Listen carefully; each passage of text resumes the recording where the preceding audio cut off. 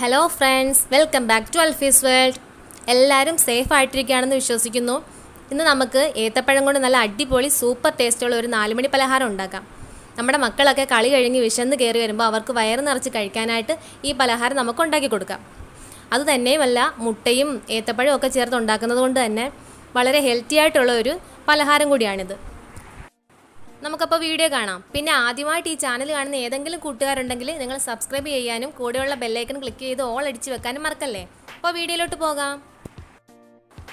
ഇതുണ്ടാക്കാനായിട്ട് അധികം പഴുക്കാത്ത അത്യാവശ്യം വലിയ ഒരു ഏത്തപ്പഴം ഞാൻ 4ആയിട്ട് കീറി മുറിച്ച് വെച്ചിട്ടുണ്ട്. 1/2 കപ്പ് തേങ്ങ തിരിങ്ങിയത് വേണം. 2 കോഴിമുട്ടയും കൂടെ വേണം.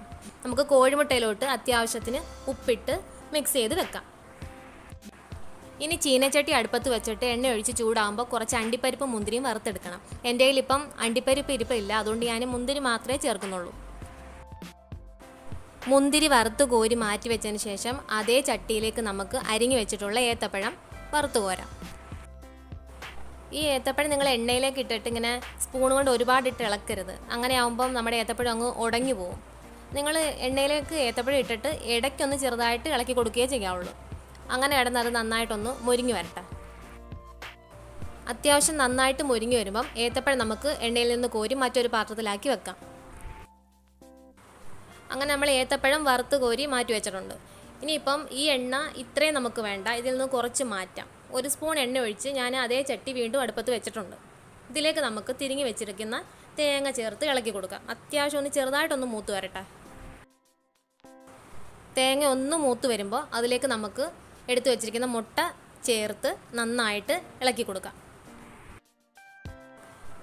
തീ കുറച്ച് വെച്ച് ഇങ്ങനെ ഇളക്കി കൊടുക്കണം. ഇനി ഇതിലോട്ട് ഞാനൊരു 2 സ്പൂൺ പഞ്ചസാര ചേർത്ത് കൊടുക്കുക.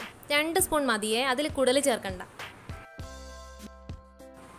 പഞ്ചസാര ചേർത്ത് നന്നായിട്ട് മുട്ടയൊന്ന് ഇളക്കി യോജിപ്പിക്കണം.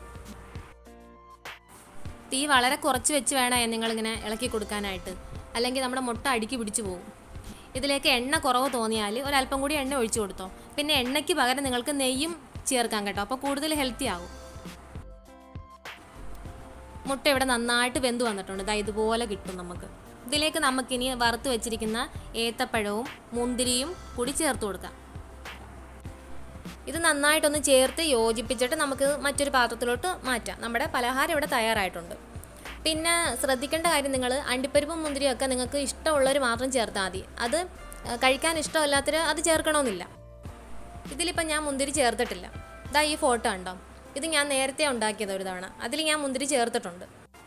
വളരെ ഈസി ആയിട്ട് തയ്യാറാക്കി എടുക്കാൻ പറ്റുന്ന ഒരു പലഹാരമല്ലേ ഇത്. നിങ്ങളിത് വീട്ടിൽ ചെയ്ത് നോക്കണം. നിങ്ങളുടെ മക്കൾക്കും കൊടുക്കണം, നിങ്ങളും കഴിക്കണം. അപ്പോൾ അറിയാമല്ലോ അതിൻ്റെ ടേസ്റ്റ്.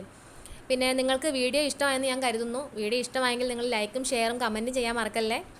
വീണ്ടും നല്ല വീഡിയോയുമായി കാണാം. വീഡിയോ കണ്ട എല്ലാവർക്കും നന്ദി.